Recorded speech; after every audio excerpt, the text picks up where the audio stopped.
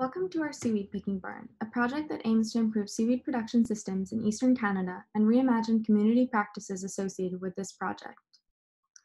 Our names are Arthur, Alice, and Angela, and we are a group of 3 master's students, all coming from both creative and scientific backgrounds.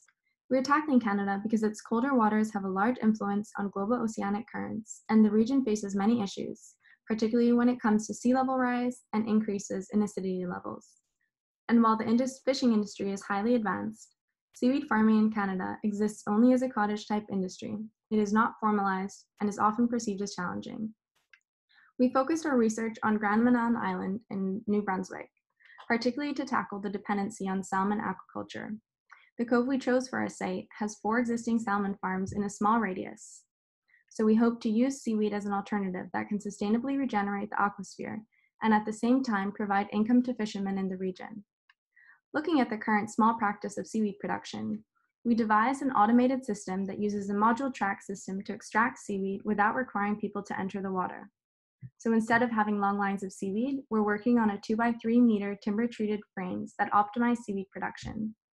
There is a track system that carries through to a small barn, transforming the steps required to grow and extract seaweed across the production train, and providing a barn on land that will transform the process of seaweed harvesting into an enjoyable practice.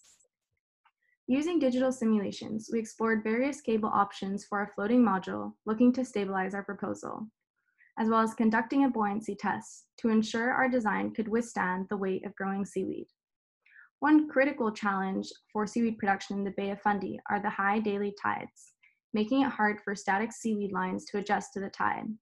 And so our system is designed in a way that can also adjust to the tide with 2 dynamic anchor points, as shown in the section here.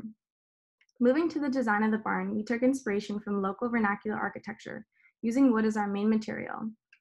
And overall, we hope to continue our research on improving the efficiency of the system, diving into details on feasibility and prototyping, and working on enacting and inspiring small-scale but impactful social and environmental change for seaweed farming in the future. Thank you.